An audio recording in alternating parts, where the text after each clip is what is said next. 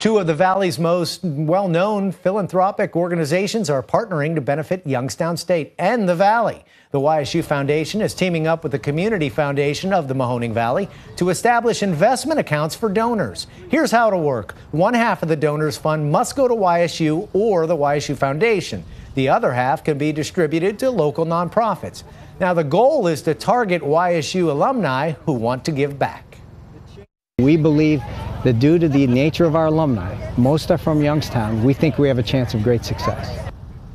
The donor relationships will be maintained by the YSU Foundation. Hi everyone, I'm Lindsay Watson. Thanks for watching the WKBN 27 First News YouTube channel. If you want more video news, subscribe to our channel. And don't forget to download the WKBN 27 First News app for breaking news alerts.